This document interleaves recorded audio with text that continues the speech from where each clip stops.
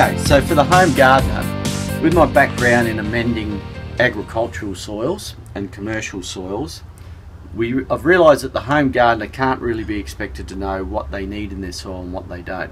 So when I've developed our general range of Plant of Health products, our Organic Link, our Triple Boost, Silica and Potash and our Trace Elements, it's because I needed a simple program that anyone can do and get really good results.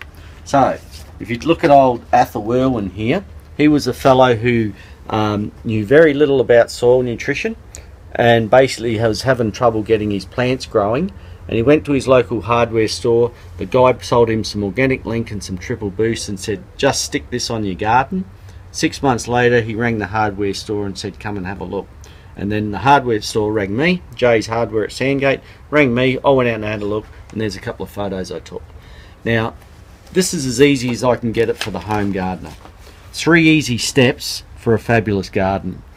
Organic Link slow release fertilizer. Look after your soil. Put it into your soil or pots every season. So if it's summer, winter, autumn, spring, if you know it's a new season, you know it's time to get out your Organic Link. Liquid fertilizers are like Gatorades for plants. They get into plants really quick, but they don't last as long.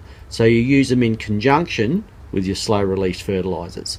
So you use liquids when plants need a quick feed, when you're transplanting, when they're in pots so they need a more regular feed, when you see them stressing for whatever reason, you give your plants a quick feed.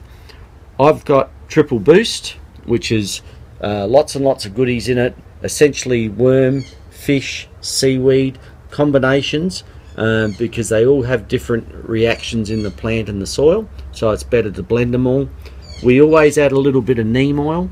It's our biggest seller in Japan because they use neem in virtually every fertilizer program they do.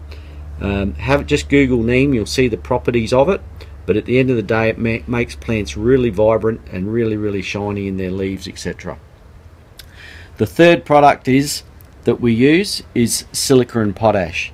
Now silica, if you have a look in the human body, it accumulates in places like your fingernails, your teeth, your hair, in connecting tissue in your body. It toughens things up, and it does the same thing in plants. It toughens plants up by depositing into the skin, into the epidermis of the plant.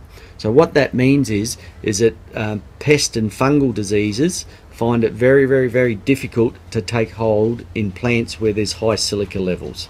So what I say to people for the third part of the program is to use Silica and Potash each month, or when you see a flush of new soft growth, give it a spray and get that toughness happening.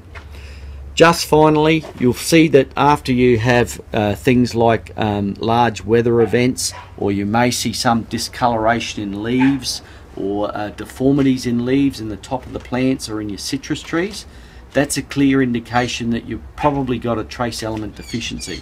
And so then it's a case of, if you notice that, get some BioTrace, liquid trace element formula here. You'll notice that it's black because it's still got all the goodies, the good humates in it for the soil, etc., and for the plants. So give it a treatment of BioTrace, and then wait 3 weeks and have a look at any new growth. You'll probably be surprised that the new growth will come back beautiful in that regard.